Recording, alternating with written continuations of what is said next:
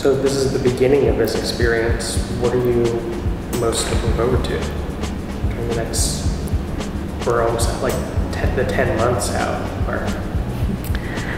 I'm definitely looking forward myself to getting into the studio and getting some work done. And I feel like in that way, more questions will occur, more people will be met.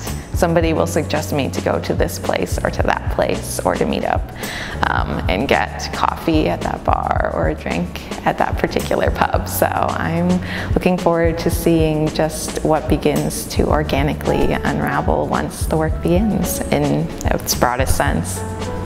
Yeah, and I'm excited to delve into Ambrin, and I have already come up with some potential ideas for community projects. So yes. I'm excited to work with Ambrin and the whole community and just delve in. Yeah, I'm excited to see what happens with process and end result, but I think you can say that we are equally pumped.